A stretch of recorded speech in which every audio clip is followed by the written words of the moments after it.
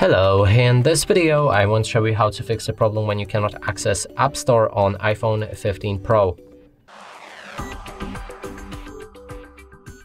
And to do this, let's try to launch the App Store, and right here if we try to download anything like this game right here, there's this error, and now probably we can't even open it after closing the app entirely.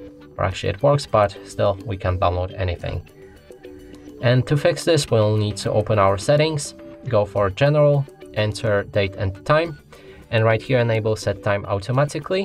When we go back to App Store and try to download the app again, now it should work fine. Yep, it works great. And that's it for this video. Hope you like it. Please consider subscribing to our channel, leave a like and a comment below.